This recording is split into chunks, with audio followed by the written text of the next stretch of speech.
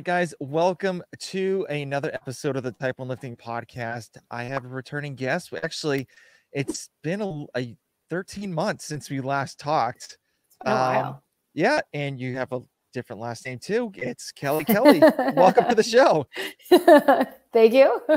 So when you change your name to Kelly, I was thinking, I'm like, when she was dating him at the time, and it was getting close to like, answering the questions, we were like, oh shit, I'm gonna have two first names.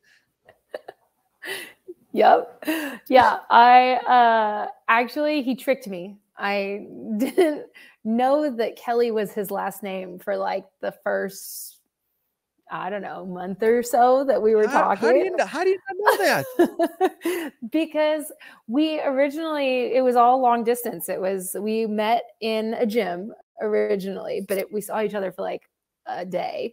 And then we just kind of started chatting online. It started like trash talking about open workouts, and, that kind of like slowly turned into flirting and turned into, kind of snowballed from there. But it was mostly like, Instagram messages and things like that. And his Instagram handle at the time was Lance Steele. And so I thought his last name was Steele. Kelly Steele has a great ring to it. I like that. I do like that. Yes. Yeah. And by the time when I realized his last name was Kelly, I actually swore him to secrecy. I wouldn't let him tell my teammates because I was like, you cannot, I will never hear the end of this. Oh, that's hilarious. So I know you said you guys met at a gym. So were you guys in California, or where were you guys when you first met? We were in California. I was training out of what was then Diablo Moxie in San Jose. And he was working for, I don't know if you remember, Paleo Ethics was supplement company that used to sponsor the CrossFit Games. And so he was their like event sales athlete manager guy. And he was doing like a California tour. He was just like bouncing from gym to gym all the way up California. But he's Canadian. Okay. Yeah. So we met in a gym while he was doing like a sample day, and he jumped into one of our workouts, and yeah, that was it.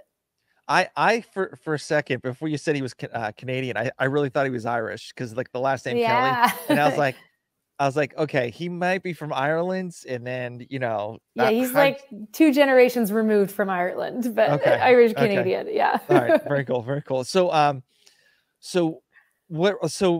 with the marriage and everything like that, so how did he propose, and like, was it like eventful? Was it in a box? Or like where was the engagement? Well, the engagement was super eventful. I guess it was eventful for us. But it was cool. We were actually in Brazil for the Brazil CrossFit Championship. And we had just finished competing. We missed the games by 1 spot.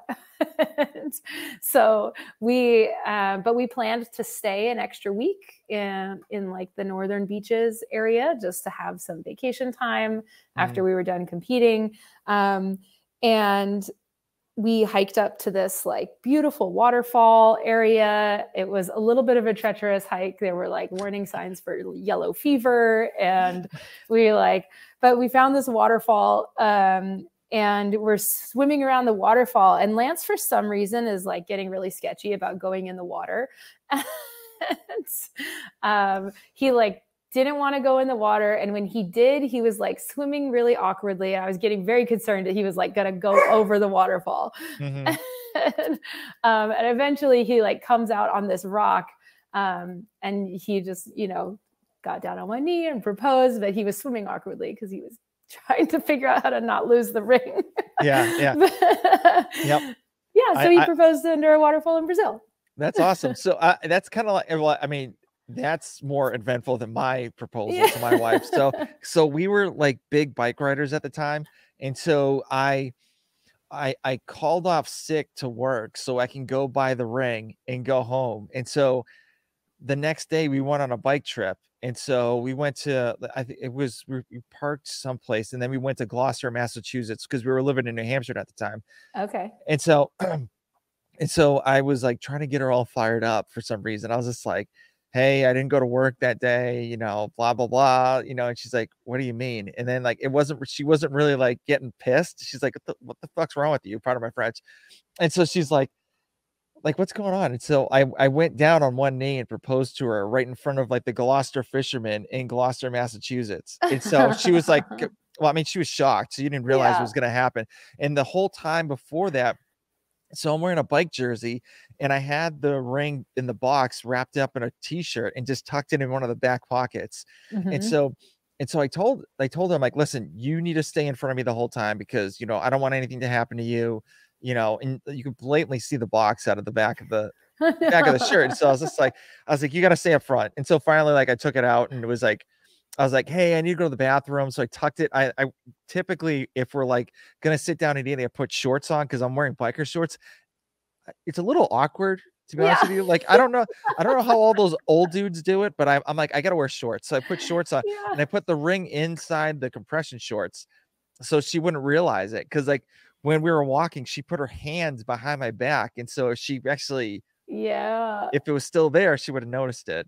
But, well, so of course she said yes. And we were riding back, and she had 2 flat tires. Oh no. On the way back. And so I fixed the I fixed the first one, and then all of a sudden, like, it happened. Yeah, it happened again. And then another flat, and I'm like sitting there like crap. And then like before that, she's like riding her bike and the handlebars, and you could see her go like this. Yeah. And like looking at the ring. Yeah. And I'm like, eyes on the road, eyes on the road. And then, so finally she had 2 flat tires, and I literally had to like, she had to park underneath a tree, and I had to like literally speed to the back of the car to get her back. And I'm like, I'm so sorry this is happening to you. She's like, I don't even care. Yeah. So I mean, that's Nothing if that's can the worst touch me thing today. Yeah. Yeah, if that's the worst thing, I'll take it. So Yeah. but That's yeah, so awesome. once you got proposed, and you said yes, so like how far along was it before you actually had a ceremony or anything like that? Well, after that, we have done everything backwards. We actually have not had an actual wedding yet. Okay. Hopefully that will happen someday. But we had to do the legal wedding. We did the legal wedding actually pretty quickly after that, maybe a few months later. Because like I said, he's Canadian. And so we had to start the green card process. So we were like, okay, do like the thing at the courthouse with the paperwork to start his green card application. And then COVID happened, and everything got shut down. Yeah. And so his green card got frozen. The consulates were all closed for like 6 months or more. His green card took like a year and a half longer than we thought, because everything went back up, and they were backed up.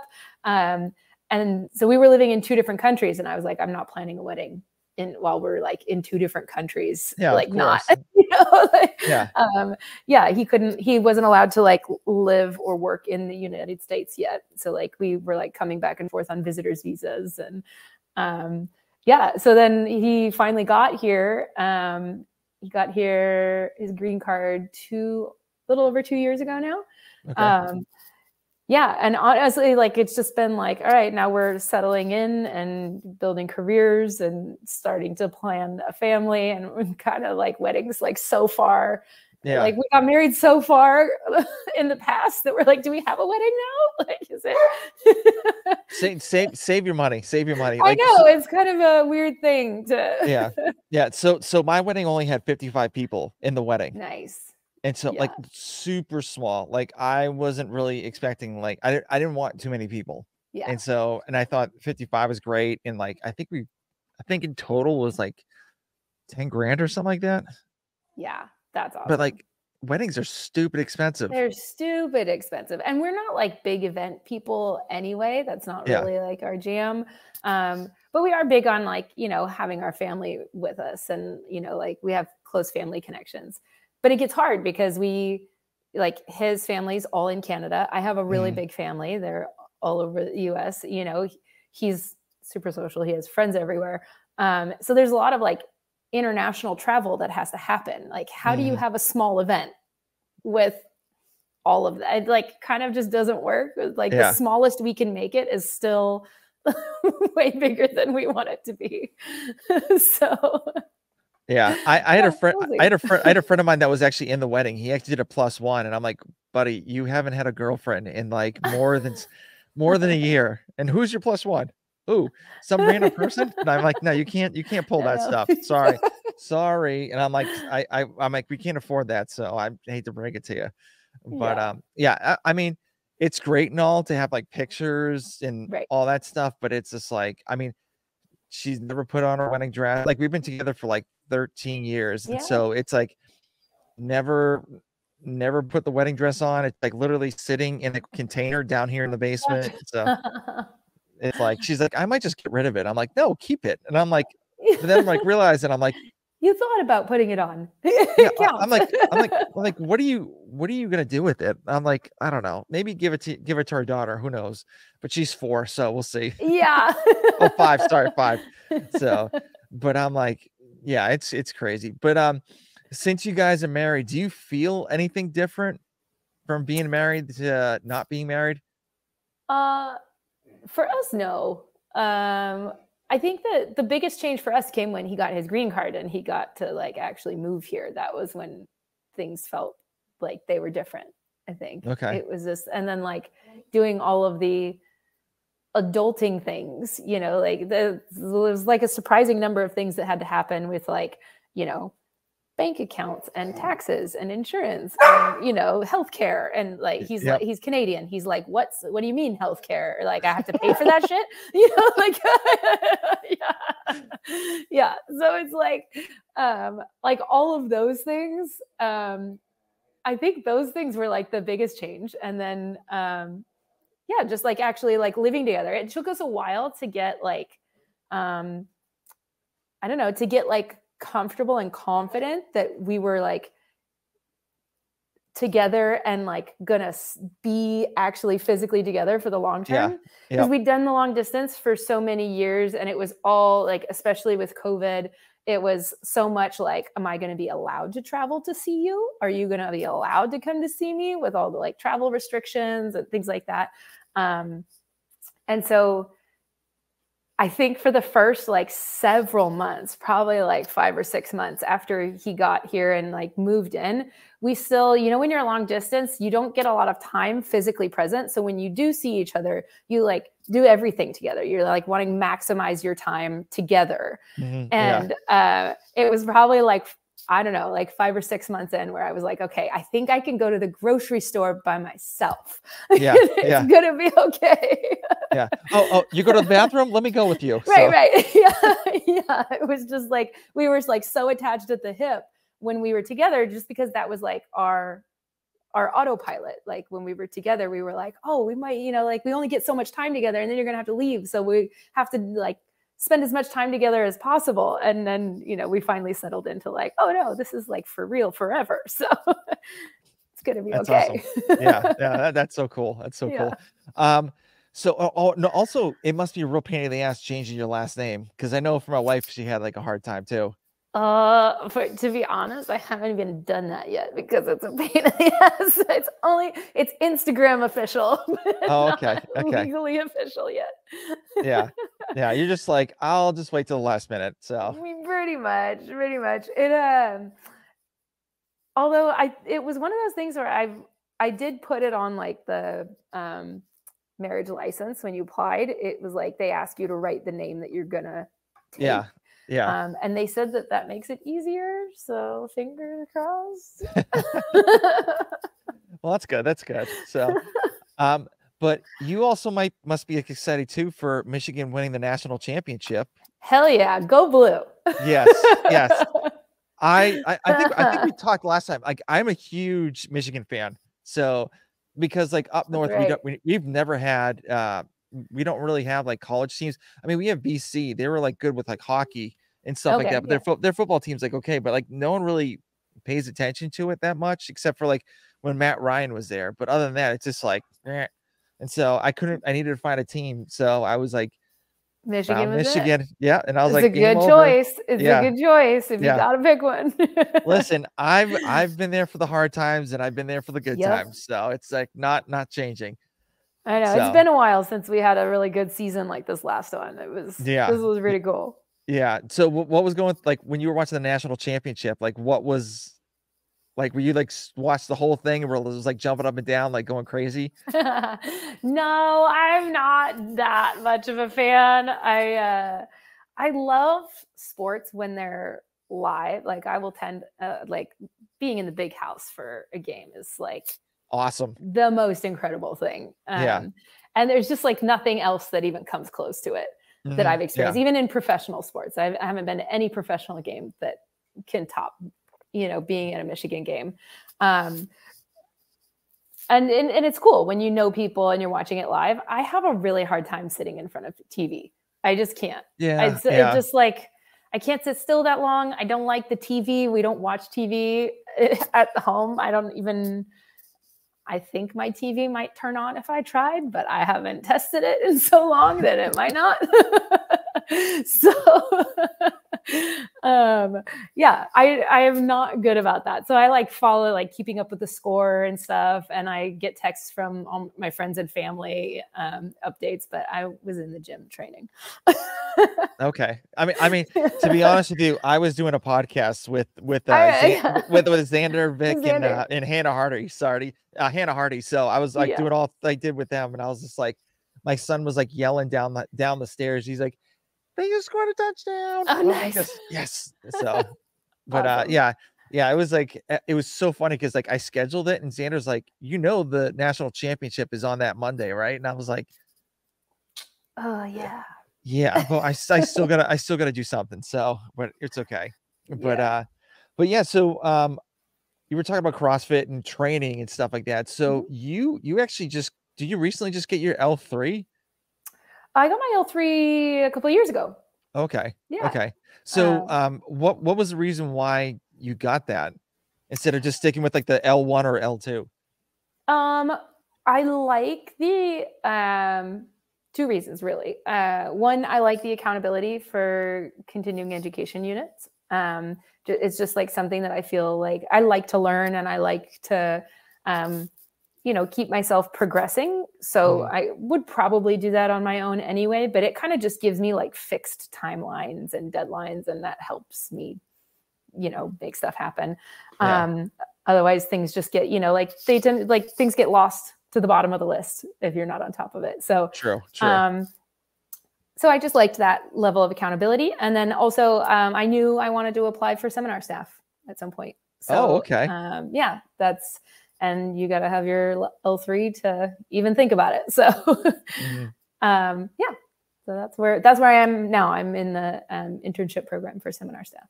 Oh, very cool. That's cool. So what's the internship like for trying to even get onto seminar staff?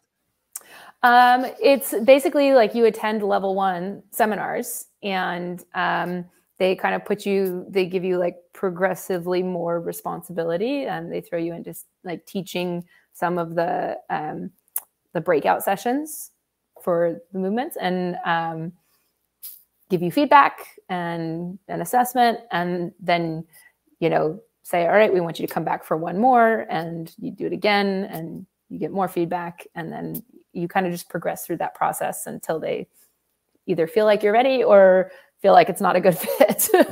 Yeah. I hear you. So what have you learned from being like kind of an intern from the seminar staff that actually helps you do your coaching job too as well? Seminar staff is for me, it's a really different environment than coaching in one of my classes. Like the structure is very different. You're looking to, you're in like very like that circle format. And you're expected to meet very specific timelines for how long it takes you to progress through each movement. I think that for me, that's been the most challenging part is, like not the actual coaching and correcting, and but just like meeting those timelines and following that specific format it just takes like practice, making sure that you know what the flow is and the rhythm and how long everything's going to take. And then, but I think the coolest thing has just been being around so many coaches that are like several levels up from me. Like, these are the most experienced coaches in the world, and they just naturally explain things in so few words, but it's so simple and elegant, and it just like flows out of them. That like the caliber of coaching is really cool just to surround myself with, and just try to absorb as many things as I can. To be honest, it's been kind of a fire hose that I've only like I've done 2 seminars now. So but like the first one, I was like, it was like fire hose of information. And I was just like struggling to take it all in. The second one, I think I was able to take more in and be more present and not so nervous. Yeah, I was just gonna say, like that first session, it must have been like super nerve wracking. You're like I'm good not eating because like I'm not hungry. You know, I was like, you know, just watching everything, and I'm like, okay, like what's going on, and you know, am I doing things right or whatnot? Yeah, no, it caught me off guard how nervous I was, because I don't think I really expected to be. I'm like, okay, I have like, you know, I have a lot of experience coaching. I'm really confident in my coaching ability. And then I got there and I had this adrenaline rush. Like, I just stepped onto a stadium floor and I was just like, oh, whoa. Yep.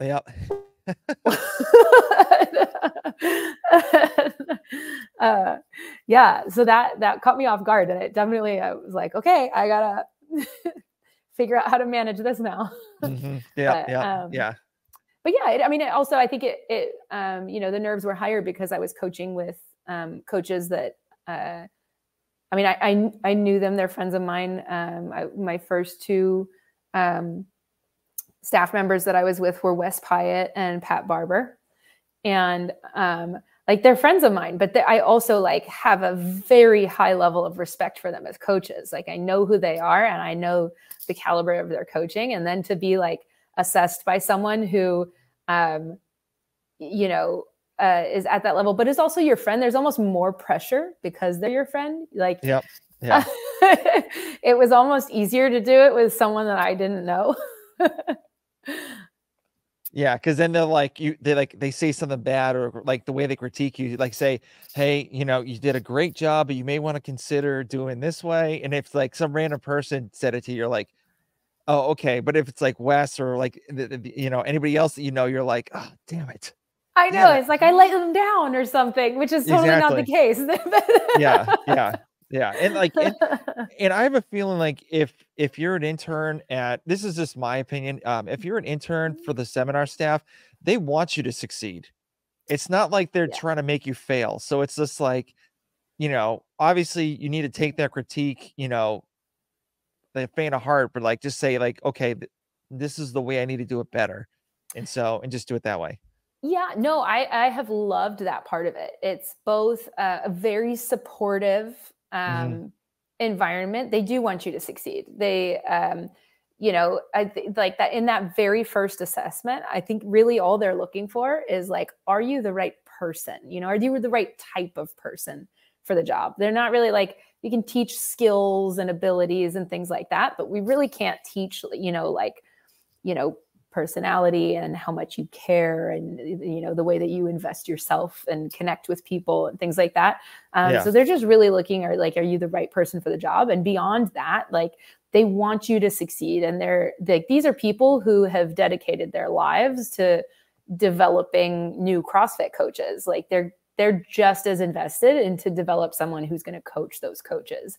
Like, that's just like what they're passionate about. So, yeah, super, super supportive environment, which, you know, like, and then on the other side of that, like, it's a very rigorous coaching environment. Like, they're going to give you feedback. They're going to give you, you know, a lot of feedback. And even like, you know, even the most experienced seminar staff, like they were giving each other feedback at the end of the seminar, like 10, 15 years into being on seminar staff, you're still getting feedback after every single seminar. You know, it's like a process that never ends. And so I think that if you're like, I'm someone who really likes that. I love getting feedback. I love, you know, I almost like when you're the most experienced coach in the room and you're not getting feedback anymore, it's really easy to get stagnant and I get bored. So like, I love that part about it, but definitely like, if you're not the right fit for seminar staff and you don't deal with that well, and that's not something you enjoy, then that's going to be a hard time because you're going to get a lot of it. Yeah. Yeah. But, so you're pretty successful in CrossFit, I think. So, you've gotten really close to coming to the games, and I know it's been tough. And so, so how does your mindset, like, what's going on with your mindset when like that something happens? Like, do you persevere to like get better, or like, what have you been working on to kind of, you know, get over that hump to get to the games? Yeah. I mean, to be honest, 2 years ago was supposed to be my last year of competing. And that, or at least the last year that I went, you know, all out for the games. And I got so close that, honestly, my natural reaction is to like, there's a part of me that's just like, you know, mad, frustrated, you know, like, all right, it just is so motivating for me. Like, all right, now I'm going to just go hit it 10 times harder and like, make sure I make it the next time. And it didn't really work out that way. I ended up with a shoulder injury, that I sustained at the end of that season that, you know, so like last season didn't go the way that I wanted it to. And this year our priorities are shifting. And so there's part of me that's like, feels like there's unfinished business. Like there's some frustration that I didn't get to check that box. But there's also part of me that's really excited for all of the other things that I have planned for my life that I've put on hold, you know, to chase my dream of going to the CrossFit Games. And those things I'm really excited for also. So there's definitely, I think this is going to be a process for me, of like finding that balance. Every time I hit one of those points where I'm just too competitive, you know, like I don't like losing, you know, I'm driven to compete. And it just makes me, you know, like, it just makes me more motivated to win. And I just want to hit the gym and, you know, lock myself in the gym and train my face off until I'm, you know, but at the same time, like I have to recognize that there are other things that I want in my life that, you know, you don't get spending 6 hours a day in the gym.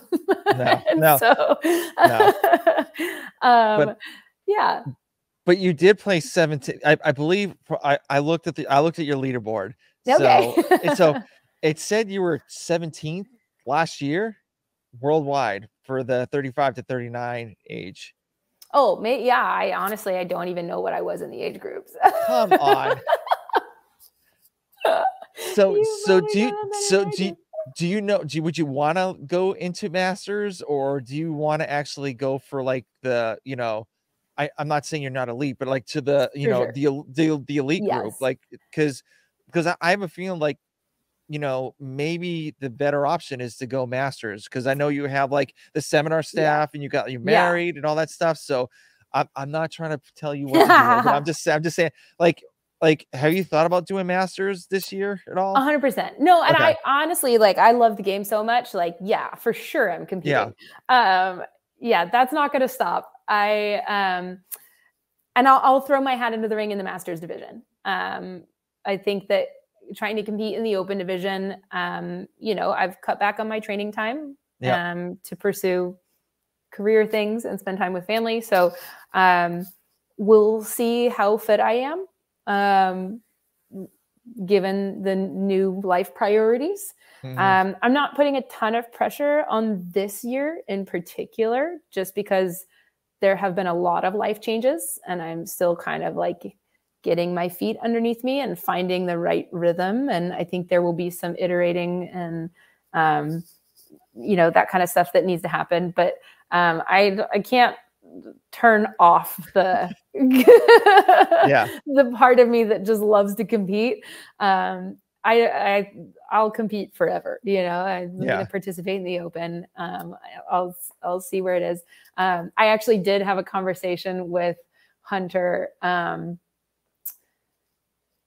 So Hunter is one of the coaches at Misfit Athletics for Yes. all the listeners. So Yeah, Hunter is one of the main coaches at Misfit, and he's my personal coach. So I work with him individually, and we had a conversation a few months ago.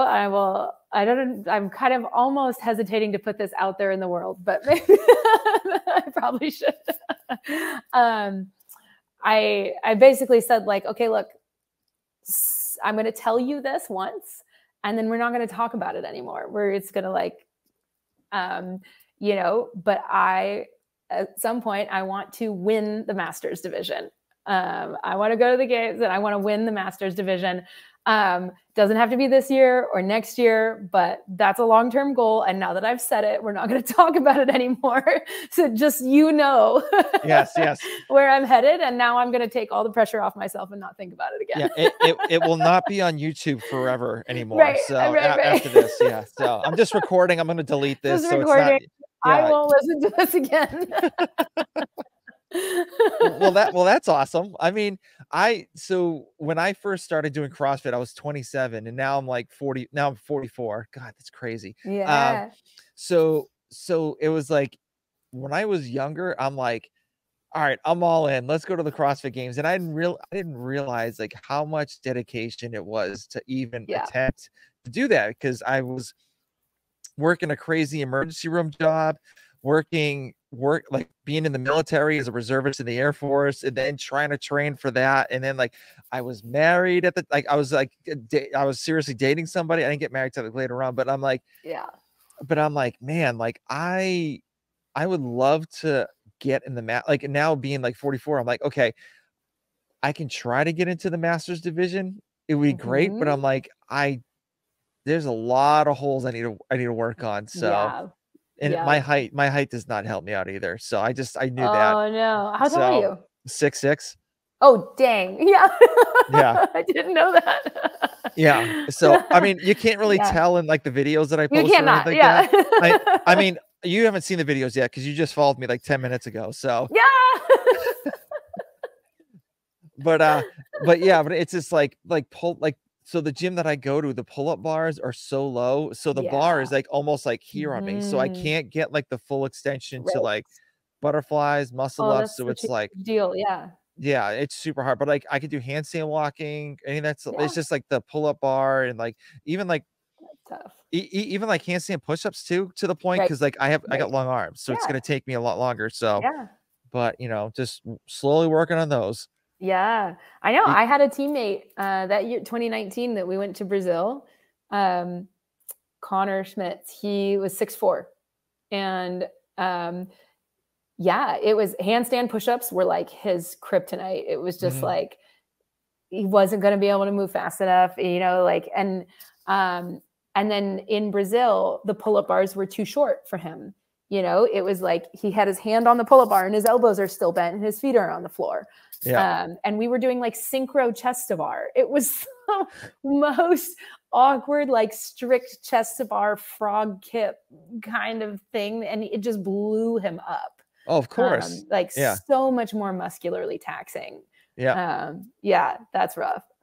Yeah, it's hard. And especially like, it's difficult, but like the weight, like me lifting weights, it's like easy, no problem. There you go. Yeah. So no problem. That's like the one benefit. But I do remember watching a video on Misfit where it was like a bunch of the athletes, and you were the first person to be on that video of doing that snatch complex. I'm like, I was like, damn, she moves so good. Like when you locked out and squatted at the bottom, I was just like, wow, that was impressive. Thank And you. then like later on, like you see Xander, and then obviously you see me, and I do like almost a power snatch, and I'm like just like flailing all over the place. And I'm like, God, like the one video you guys post on Misfit Athletics, it's like it has to be this one and compared to like anything else. I'm like, come on, guys. Oh, that's funny. Yeah. But so do you like kind of try to perfect your lifting technique every day, every week, or like how do you get to those positions that are like just look super solid when you lift? Um, I mean, I've been working on it for 14 years. Mhm. And I was lucky enough to have really good weightlifting coaches when I very first started. I didn't really have any experience, had zero experience with Olympic lifting. I think the most I'd ever done was like back squats and deadlifts in college. Yeah. And was naturally like squatting kind of came naturally to me. That was just something that my body seems to be built for. But I had my very first weightlifting coach was he was like in the US Olympic weightlifting program. And he was like So a he's legit. weightlifter. Yeah, Yeah, he's he was legit. legit. Yeah. He was legit. So he like taught me from the ground up. So I think that helped set a really good foundation for me. I just got really lucky that the gym that I went to, like that's what he did. And then from there, I like geeking out on really technical things. I'm a Mhm. perfectionist, and I like complexity, and I like technique and like deep diving into it. I'm one of those athletes that probably I'm one of those athletes that asks all the questions. I need to know like the physics of how this works and why you do this and what that's doing in your body and which muscles are activating, and like, like I have to know Yeah. Yep. everything, like all of the mechanics. And I really like geeking out on that. And yeah, so I have a routine that I go through. It's probably iterated over the years a little bit. But I work positions with an empty barbell every single lifting session. And so I work on, dialing that in and making that second nature every session that I lift. Okay. At this point, I think we're starting to figure out that at this point in my career and looking towards competing in the Masters divisions, that I need to worry less about my strength. So it's becoming less of an emphasis in my programming, and more just like keeping up my engine. Mhm. Just because I have a pretty good foundation of strength at this point, but still like the positions for sure matter. Yeah. And there's always little things to perfect. Like there's always stuff Yeah. that you're working on. It never ends. But Yeah. So with your shoulder injury, so were Mhm. like handstand push-ups kind of like, I know obviously doing handstand push-ups were pretty much like not an option. So is that kind of one of the weaknesses you're kind of working on just to hone in to get a little better at that? Or what are the other weaknesses that you're working on? Yeah, well, the shoulder injury at first was I had a problem with vertical pulling, so I couldn't do strict pull-ups, chest to bar, muscle ups, things like that. Mhm. I could pull a barbell off the floor, but I couldn't hang and pull, which was interesting. Yeah. But it took us a while to figure out that one. But then from the end of the 21 season, 22, I don't know, I'm getting years mixed up. The one that I barely missed the games. Mhm. By one point, By one point. Yeah, which that is one. insane. So Yeah. Yeah. So at the end of that one, I had to stop all pulling movements, and we thought we were rehabbing some tendinosis. So I was just not hanging and pulling. I took all those movements out. And then somewhere in like November, the rehab wasn't working, but I started to feel better. So I started trying to bring pulling movements back. And jacked me up. I was in the middle of a workout, and I had like a nerve lockup issue. And from that point forward, all pressing movements became a problem. and so it was like, knowing what I know now, I had a partial tear, teres minor. And then I think what happened was that when I tried to bring pulling movements back, I messed up my supraspinatus. It was like 20% supraspinatus. And so then all pressing things became a problem, and I couldn't do that either. Couldn't do anything until I had my treatment like 4 weeks before the Open started. Okay. And so was slowly building back movements all the way through last season. And after the season ended, I finally took the time to like rest it. So now I'm pain-free, and it's all healed, fully healed, which is great. Let's go. Yeah. So then, this last off season has been totally pain-free, and we're just working on building capacity back. Okay. It's weak because I hadn't used it. Wasn't able to use it properly for so long. And then when I did use it, it was kind of just like, we weren't training to like slowly build capacity back. We were training to like, you have to compete now. So now we're, being smarter about progressions and things like that. And awesome. So just working on capacity, but nothing else is a limiter. Yeah. So how are you liking the Misfits 4th, 5th, 7th, 8th gears workouts? Oh yeah. Well, I hate them. Oh, of course, yeah. So for the listeners, so Misfit Athletics has a section of their program called like the first, second, third, fourth, and like so on gear. Yeah. And so pretty much is it's all aerobic capacity workouts, like getting on the bike, running, or doing something like that. And you have a time frame to hit these certain numbers, and then you rest in between. And you have to hit like the certain gear. It's like the 4th gear. It means you got to go faster from the last one. So yeah, they're long and they're brutal. Yeah. There's whatever gear they want you to be in is like 2 gears higher than you want to be in for that time domain. Yeah. And I mean, but yeah, for me, that's if there was something that I'm working on, that's it. So that's just constantly what I'm working on, is just living my life on the machines, trying to get better at them. Yeah, I try to do those gears, but the problem is like I literally only have like an hour and a half of time for me to work out. And so that's like, it's hard for me to do that because they take so long that it's just like, okay, like obviously, I mean, I know strength is not really a concern for me because I'm doing pretty good. So we're like doing the Metcons or, stuff like that. It's just hard. So I'll just do like the math sessions of like 45 minutes on a machine and go. But it's just like, it's just so hard for me to even do those, getting into those gears. They're like 35, 40-minute workouts. Yeah. And it's just like, oh yeah, I can't do that. And like, for instance, like today's workout, it was an 800-meter run, 15 GHD sit-ups, and then 24 kettlebell swings. And so I kind of had to scale it because the gym has one GHD machine, and they're like they're so far away from the treadmills. And it's like, and I have to use the commercial treadmills too. And I'm like, oh yeah, sucks.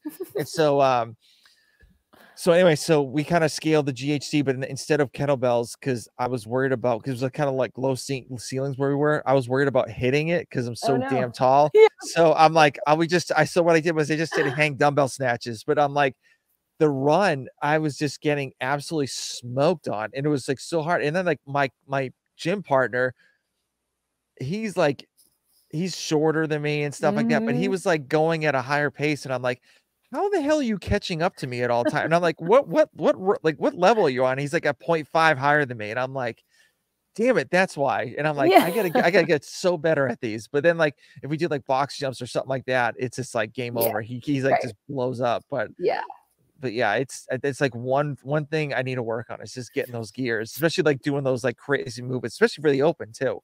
Yeah. Yeah. Hunter and I have talked a lot about, you know, time management and like minimal effective dose, especially now that, you know, I've brought my training time down from what it used to be. I can't just, you know, do all of the workouts anymore. I have to pick and choose. And so figuring out like what I have time for and how to fit it in and how to maximize the time that I have is like, that's a hard thing to do. And then there's like the things that you're like, oh, I really want to do that. But what I need to do is it's like, oh, a heavy squat clean. Oh, yes, please. And I will do that. And like, oh wait, what, I have to, it's either that or run.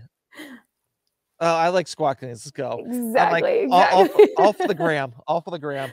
So. But yeah, so the open is literally like 9 days away, but this will be out like during the open. So cool. what are your goals for this open? Honestly, I'm just looking to enjoy it with my community. And it'll be a barometer for me of, all right, where am I at with the training that I've been doing? What's that done for me? It'll be a good test to feel out, just like we were just talking about, have I used my time appropriately, or do we need to make adjustments in what we emphasize in my training program? And, you know, and I'm not very familiar with the Masters division. I haven't really been focused on, that wasn't my goal in the past. And I knew I wasn't going to compete in that division. So I haven't really paid that close attention to, you know, where I stack up or what my competitors are doing in that division.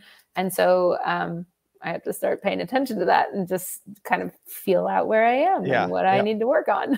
Yeah. Well, you were 17th worldwide last year. So thank you for letting me know. I think you're good. So, okay. so what year of the open is this for you? Oh, I started in, my first year was 2010. And then I missed 2 years.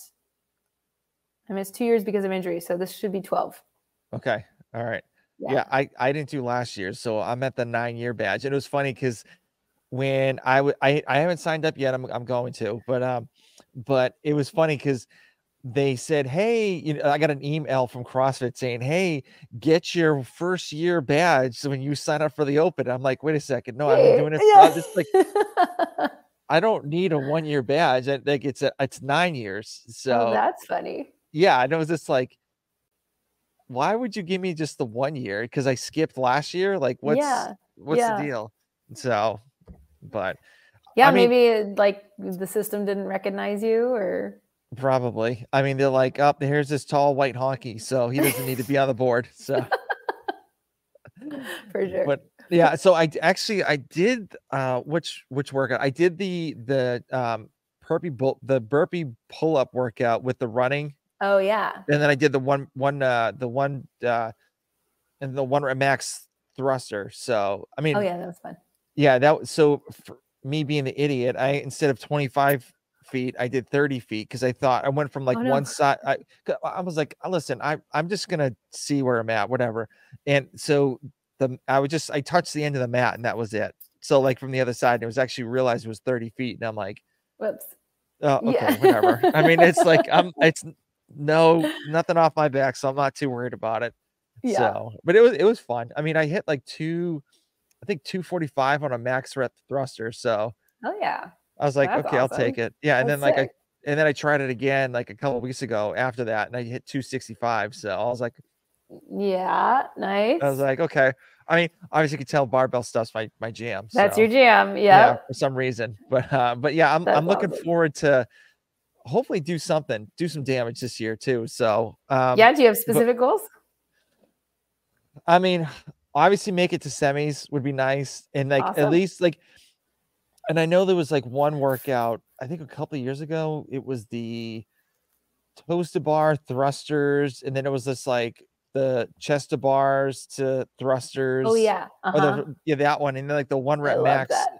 and the one rep max complex. Yeah. If I literally put like literally a half 1 pound plate on each side extra, I would have been in the top 10 because they were literally 30 or 40 dudes with the same weight that I had. I was like, you suck. Yeah. I was like, if I put like literally 1 extra pound, I would have been like at least like in the top 20. And I'm like sitting there like, God, this sucks. And then also I do want to finish a workout. Like I do want to be like, and like have more time to like sit, like not get hit with a time cap. Because there's been times that I have been gotten hit with the time cap, but I just want to make sure that like every single workout I have, I don't get hit with that. Cool. So I don't know, goals. And then the other problem is the gym that I go to is not a CrossFit gym. So I need to go to I need to go to another gym and figure out like how am I going to do this? And it's going to be like at 5:30 in the morning, Yeah, because that's the only time I can do it. Life, yeah. Yeah. That's but yeah, tough. I know. We'll see what happens. Whatever. I mean, I literally train at 4:30 in the morning, so it's just like whatever. You're nuts. 4:30 in the morning. That's crazy. Get up at 4 and then get my clothes on, get ready to go. And it's funny. So I actually do the Misfit accessory work for my warm up. Yeah. Awesome. So I was just like, that's cool. Kill 2 birds with 1 stone. I was just like, at least I can get like a couple things and then go to the lift and then the Metcon and then be done. Love that. So yeah. And like I told a couple other people I did that too. And they're like, wow, I never really thought about doing that. And I'm like, why not? It's so easy.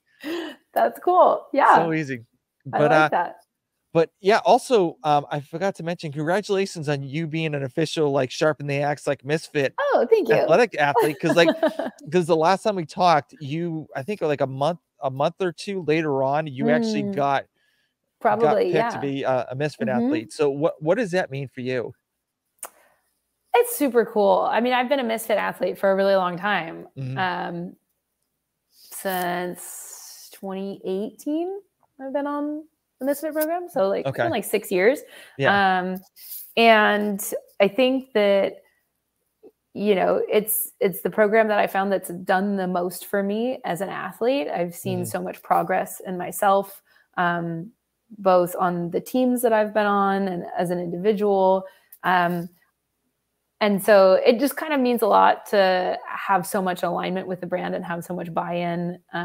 It's, it wasn't one of those situations where it's like a sponsor reaches out to you and, it's like a transactional thing. It was just like a really natural, like, I'm already doing this. We're already supporting each other. I want you to succeed. You want me to succeed. Like, it feels very cool to, I don't know, just feel like a part of the team, in a way that's a little more integrated than, following their program or. Yeah, no, yeah. I completely agree. And I love, how it's grown, especially with like Discord. I don't really post on Discord, but like, I know. but even like Instagram and stuff like that, like I'll post a lift and like they typically respond being like, heck yeah, that was awesome. Like, and stuff like that. And it's so cool. Cause I don't even know if like a lot of these other programs would actually do that. Yeah. I think that's cool. I think that there is such a human element. I honestly couldn't tell you either. I haven't been a part of any other program. Yeah, I've been with Misfit for a very long time as well. I was Misfit for a long time. And before that, I was either my own coach or my coaches were like in my CrossFit gym. So I haven't really, I think we followed Invictus for like a hot minute at some point, but so I don't have a ton of experience, but even before I was a sponsored athlete, like the year before, I was at semifinals and,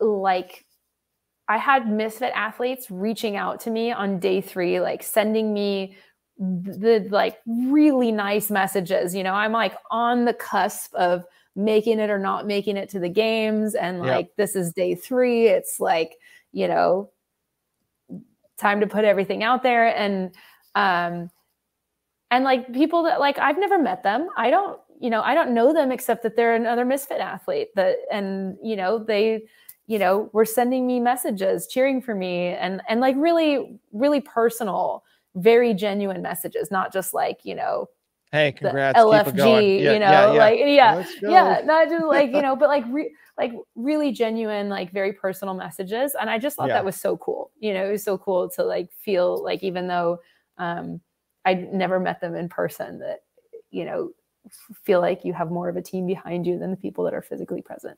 Yeah, I think it's one of the best teams around, and I obviously, of course, I'm biased, but but still, like you have a group of people on Discord, social media, and like they're in like even like especially on Instagram, they're so easy to get a hold of. Yeah, compared to other athletes, you know, even like some of them have large numbers, and it's just like they'll respond back because they know that you're part of Misfit, and they're like, you know, it's great. That it's in like the Discord group's pretty fun too. It is. It is. I think they do a really good job of communication. Yeah. In the Discord and responding to messages, even like they put so much content out there that's so valuable. Even the podcast too. Yeah, the podcast. Like even if you're not following Misfit Athletics, like they always put some like, you know, nuggets in there for like just any athlete to listen to, and they're like, oh, no, I never thought about that, you know, stuff like that. Yeah. So, and also, how do you like the sharpen the axe gear? Oh, I love the sharpen the axe gear. Yeah. Of course. Let's go. Let's go. Yeah. So, obviously you have a promo code, so it's probably Kelly, because Kelly. Kelly. And so, but yeah, how does the, like, you know, getting the promo, like someone typing your name in the promo code, and how does that help? How does that help you? And also it helps me too. Yeah. So Kelly will give you a discount on Sharpen the Axe gear, on Proper Fuel, on Misfit programming, and it helps me, it supports me. I get a percentage of that as well. And so it helps support my competition season in that sense. Yeah. It helps you with like traveling or anything, you know, travel, registration, food, all that stuff, living arrangements, all that adds stuff up. Yeah. So are you actually gonna do Wodapalooza in California this year? I would like to. Okay. Yeah, I got my eye on it for sure. They haven't put much information out yet. We don't know anything about like the divisions or the structure of it yet. Yeah. So kind of still waiting to hear, but I definitely have my eye on it. It's anytime there's a competition where I get to swim, especially in warm water, I'm down. Yes. Yeah. I've always wanted to go to Wodapalooza in Miami, and I'm like, so this one in California is close to my birthday. So I'll be the big 45. And I'm like, maybe I can get into a competition like the weightlifting competition or whatever. Like maybe we'll see. And I'm like, and if someone, wink, wink, if someone has a booth and they're looking for someone that wants to do a podcast in their booth, I'm available. So, there you go. But yeah, so putting it out there. Yeah. So, I mean, I wouldn't mind checking that place out, because the last time I was in California was with the military, and that was near San Francisco, and it wasn't near where Wodapalooza is. So obviously I know it's a lot different from what San Francisco's like. But yeah, I would like to venture out like kind of down there and see what it's all about. Yeah, I know. Huntington Beach should be really cool. It's warmer water than there is up here. Yeah. So how far of a drive is it down there for you? It'll be 6-ish hours, I believe. That's crazy. 6-hour drive. Yeah. That's crazy. But we're getting close to the end, so I have some rapid fire questions. Okay. they're not rapid fire. You can take as long as you want. So obviously, you know, this is the beginning of the year. So do you have any like personal goals or, you know, fitness goals you want to achieve? I know you kind of talked about them earlier, but is there anything else that you want to like get this year? I think really this year I'm looking to, you know, pursue some growth in my coaching career and find a way to strike that balance between competing and being able to compete still at a high level, but also, you know, take care of my family life and my career. And so this year really is kind of just about finding new rhythms and feeling out what that means for me. I kind of hesitate, like balance is a word that gets thrown around a lot. But I'm not really someone who does balance. I'm still kind of like an all-in kind of person with whatever I'm doing. Same here. Same. It is so bad. So bad. Yeah. So I don't really need balance per se, but like new rhythm with new priorities, trying to still do things, you know, at a really high level. I don't like, if I'm going to do something, I don't like doing it poorly. So just making sure that I'm optimizing the things that are most important to me in my life. So figuring out that new rhythm is just kind of my goal. Okay. Okay. Awesome. So I know you like learning. So do you have a favorite book that you like to read? I think I know what it is. It's the weightlifting, weightlifting book. So it's like, you know, the real thick one. That's your favorite? Yeah. No, man, I don't have a particular favorite. I don't think. So many books. I think one of my favorites recently has been Atomic Habits. Okay. And Outlive. Those are two that I've read within like the last couple of years, I think, that I really, really liked. Otherwise, yeah, I don't know. Okay. I read a lot. I go through a lot of books. So I have a book. I have a book for you. I'm not affiliated with them. It's a good book so far. Let's hear it. I'm like 3/4 of the way done. So it's called The Success Principles. Oh, I like it. Okay. So the gentleman that wrote the book was the author from Chicken Soup for the Soul. Yeah. Wow. So that's like high school.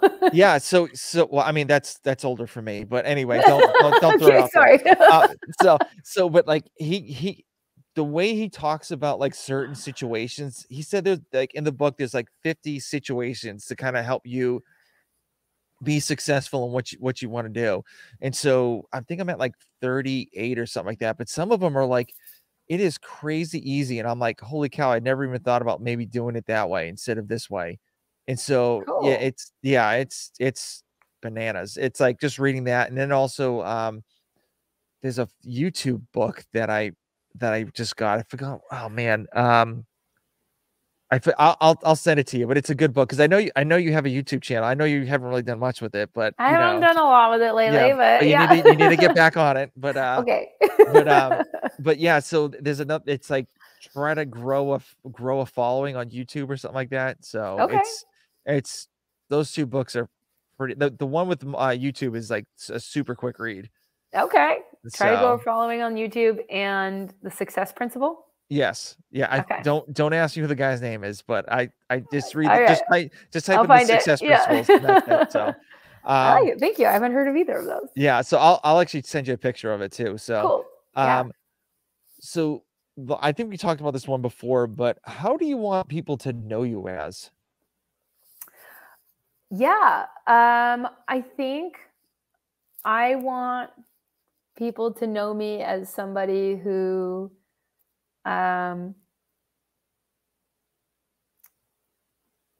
isn't afraid to chase big dreams, that, you know, is all in, that's committed and dedicated to, you know, what I set myself out to do. And at the same time, I want people to know me as someone who is a good person and sportsmanlike and has integrity. Those are things that are really important to me. So, yeah, I guess to keep it short, that's, yeah. Just want to be a good person too. I want to be a good person. Yeah. I want to be a good person. Yeah. You know, first and foremost, I want that, you know, I want people to know me as someone who has a good, positive attitude and has a good, positive influence on the people who are around them. And I want to be a living example of what it takes and what it looks like to go after the things that you love. Awesome. Very cool. And so what is in your gym bag? Oh, so many things. How much time do you have? We have a good amount. Don't worry. So. Okay. Also, which gym bag? You have two? I am like the bag lady. I come packed for my entire day when I go to the gym. Gosh, I can't imagine when you get older, you're probably gonna have one of those like metal baskets and like have like 20 billion bags on there and just like carrying that around. So that's so gonna be you. I know it. It is. My poor husband, stresses him out to no end. But yeah. Okay. I have the Haven athletic bag is a lifesaver. Okay. I was going to ask you that too. Yeah. Yes. Okay. So I have that one as my like gym bag. And I've got, man, everything that you could possibly need to do anything CrossFit, I have in that bag. I've got probably at any given time, I've got at least 3 pairs of shoes in there. You know, 3? Damn.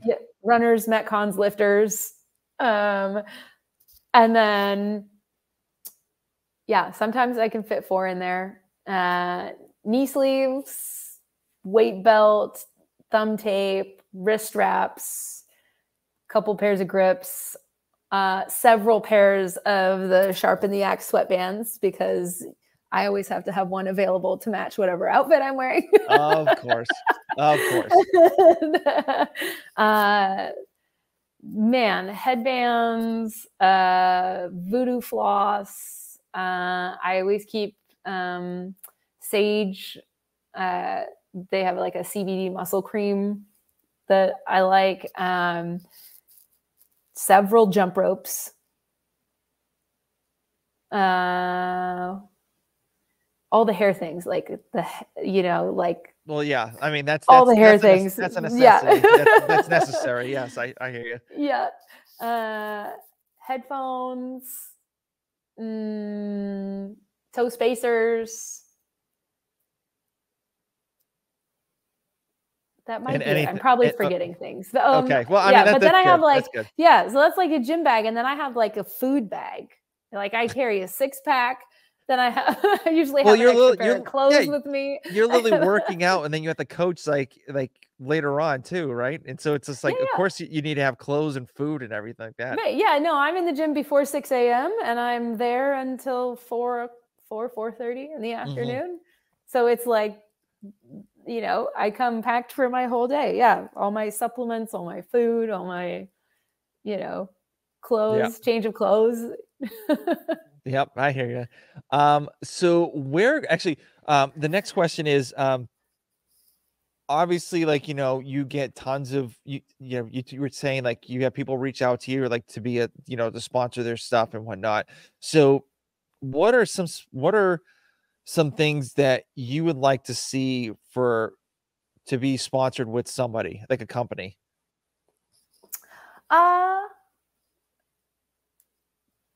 That's a good question. I guess the things that I look for in working with a company, I like to know the people that I'm working with.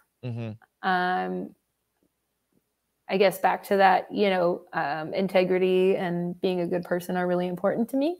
So it matters to me what that company is all about and what their messaging looks like, and you know, who the person is on the other end of the line. At the end of the day, we're sort of representing each other, right? You know, I represent their brand, but also like anything that they put out there, any messaging that they put out there is going to reflect on me. And that's something that, you know, I want to make sure is in alignment with my personal values and things that I use. Also, you know, I have trust built with my members, and, you know, the people that I coach and the community at large who follow me and watch me.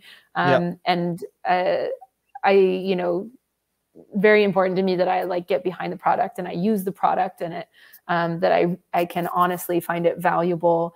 You know, otherwise that, you know, be broken trust between myself and anyone that I would recommend it to. So I think that that's, yeah, those are things I look for. I want to know the brand. I want to know that they're good people. I want to know that they're living a life of integrity and that they're striving to put out something that is valuable to the best of their ability as well. Yeah. So just to let you know, the 3 companies underneath me, all the companies I work with, I wear all their stuff. Nice. So it's big fan of all 3 of those companies. So they're like super nice, and their stuff does not stink. So yeah, it's good. Yes. So it does not.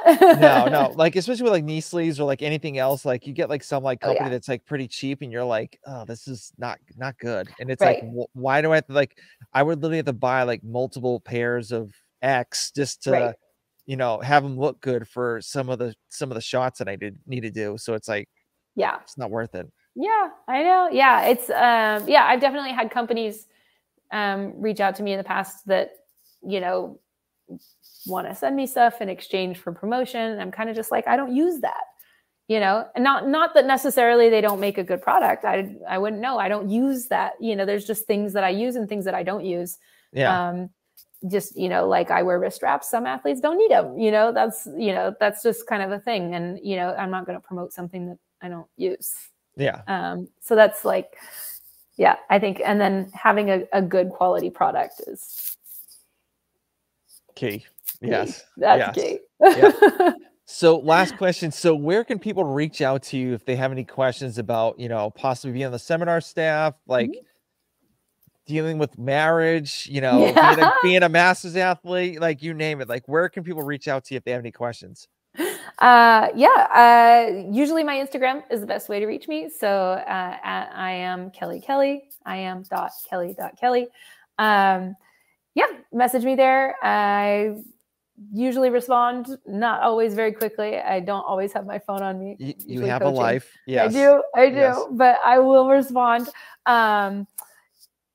Maybe not. I don't know if you ask me marriage questions. Like, I don't know if I'm a pro at that yet, but we're doing all right so far. Yeah, you're good. So at disclaimer. Least, the first couple of years of marriage, you know, guidance. So. Well, thank you for coming on. Listen, I really do appreciate it. And like, it's always fun, you know, sitting down and chat with you. And it's also like, I've listened to other podcasts that you've been on, and it's like so fun to listen to those conversations too as well. So, cool. You know, thank you for coming on, and I'd love to have you back on again. Yeah, I appreciate it. It's always nice talking to a fellow misfit. That's right. All right, we'll talk. Michigan fan. Yes, go blue, go blue. All right, I'll talk to you later. Have a good one, Tom.